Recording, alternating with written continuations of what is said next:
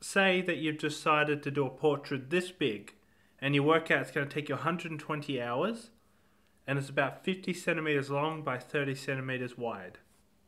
And you decide you don't want to spend that much time on one portrait, so you halve the portrait in size and you go down to 25 centimeters.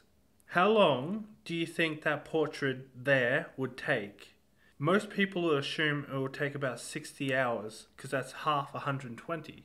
If you halve the portrait, therefore it takes half the amount of time. That's actually incorrect. Let me show you. Here's another example. You've got this square here, right?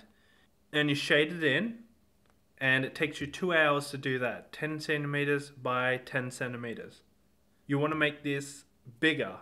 You don't like how small it is, so you double it. You go 20 centimeters by 20 centimeters. How long will this take you if that took you 2 hours? But let's have a look at it this way. And you can kind of see the answer in front of you. If this square takes you 2 hours to do, that square is here, right? You got 10 centimeters by 10 centimeters.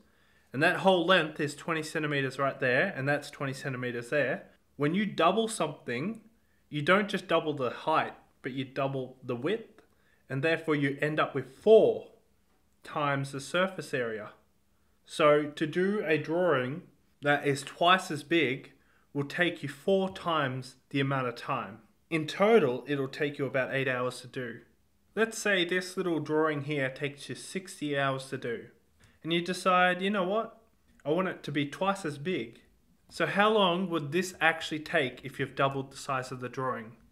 It's definitely not 120 hours.